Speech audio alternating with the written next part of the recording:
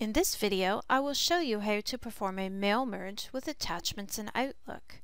This is inspired by Mappy Labs in the post shown below.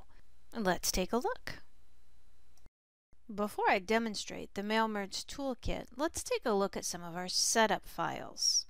I happen to have an Access database that has my fields, title, first name, last name, traditional mail merge tape fields.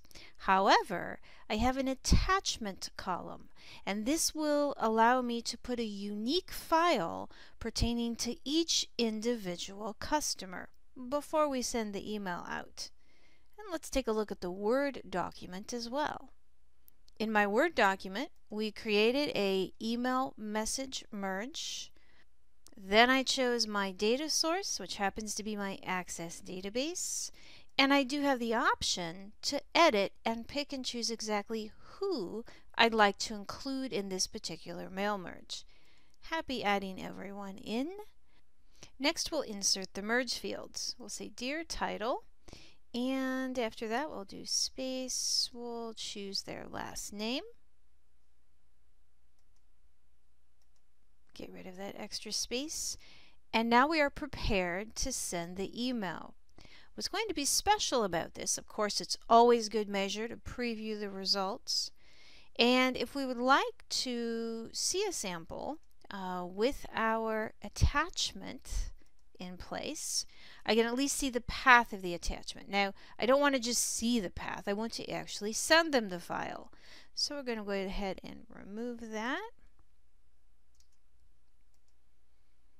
And complete the merge and send, which is in our Mail Merge Toolkit area on our Mailings ribbon.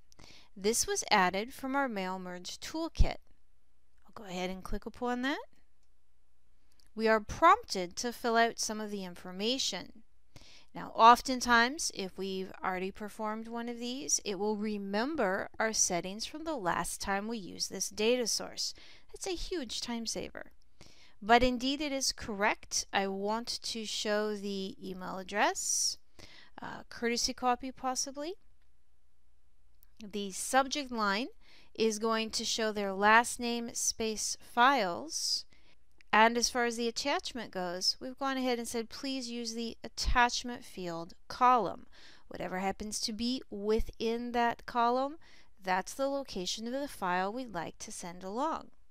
We can send it for all records, current, or just specifically person 2 through 10, whatever we'd like. And if we don't want to be prompted about which email account to use, we can say please use the default account when sending our email messages out.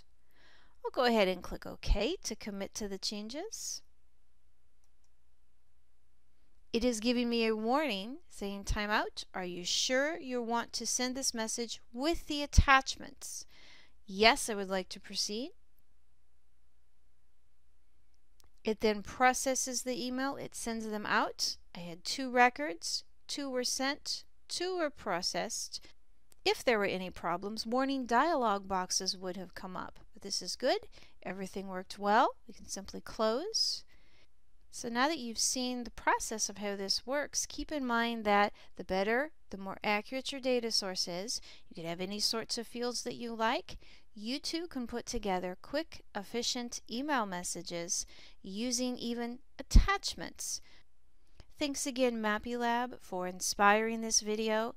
Please check out other wonderful posts and products at the link shown below.